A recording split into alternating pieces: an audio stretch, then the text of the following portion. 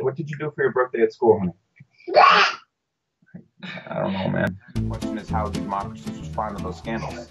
And what will it mean for the wider region? I think one of your children has just walked in. I would be surprised if they do. Pardon me.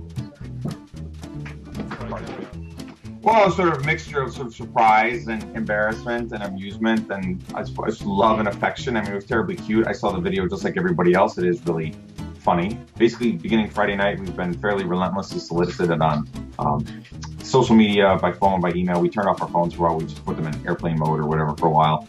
I've turned off Twitter alerts and Facebook alerts, and I'm not even going near YouTube or Reddit or whatever these other sites are. It's happened all the time for us, but not like this interview thing stuff. That is, it was first time it happened, right? It happened first time for We never had that, yeah.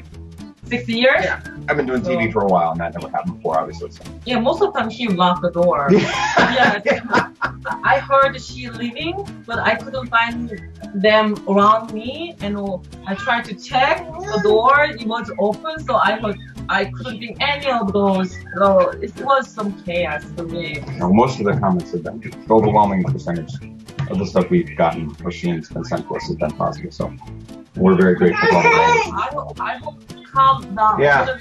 Mostly we're interested in this sort of like fading to a manageable level. Now she wants to talk to you. Want me to bring her in?